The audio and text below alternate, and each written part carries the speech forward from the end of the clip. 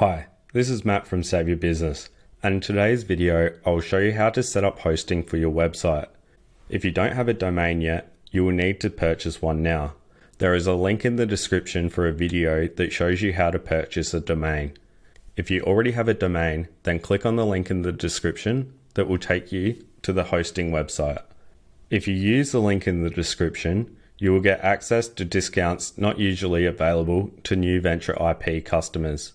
Once you are on the page, scroll down and find the starter pack. This is all you will need to build your first website. This monthly price is only for the first month, and then it will go back up to the original price after that. So what I would recommend is scrolling up and click on Pay Yearly. Scroll back down and click on the starter pack. And this will give you 50% off for your full first year. This is an Australian company, so these are priced in Australian dollars. You can now click on Buy Now. Make sure that you click on I already have a domain name, and then enter your domain name here.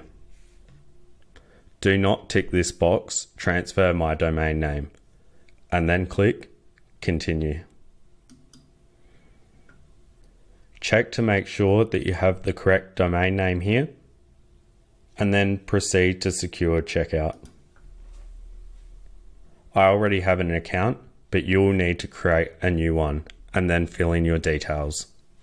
Once you have created your account and paid for your domain hosting, go to the home page, which will display this dashboard if you are logged in.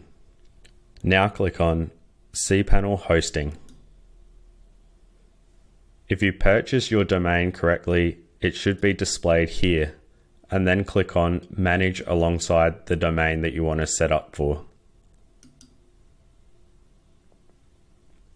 Now scroll down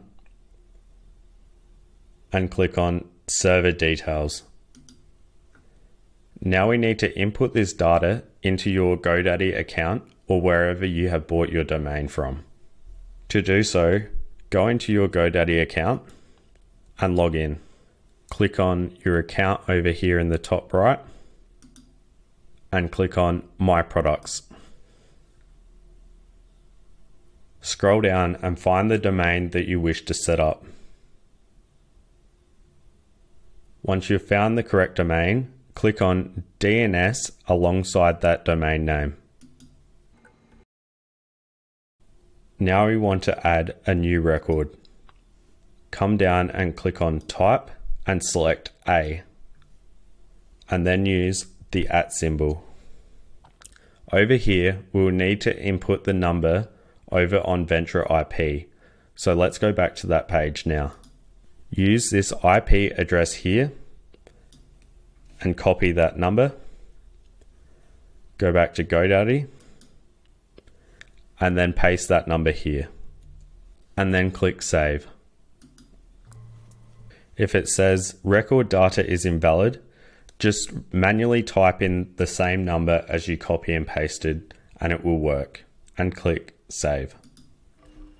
If you have two-factor authorization turned on, click on Continue and Verify and then enter your code and click Verify.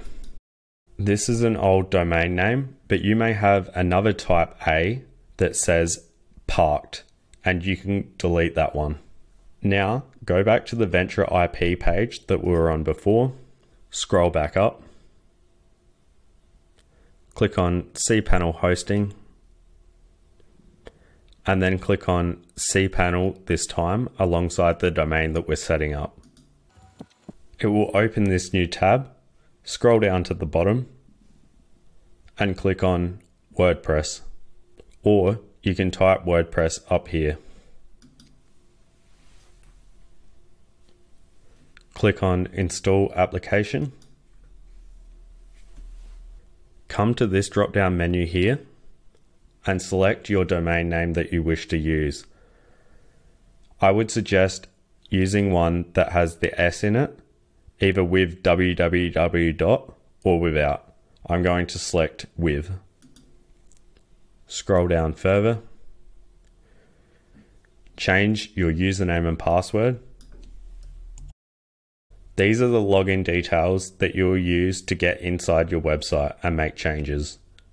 Scroll down to the bottom and click Install.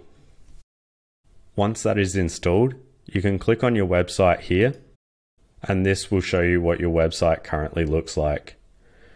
You may have a warning come up because your page is not secure. You can click Advanced and then Proceed anyway.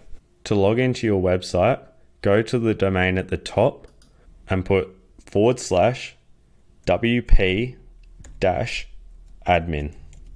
and click Enter. Now use the login details that we just created when we installed WordPress.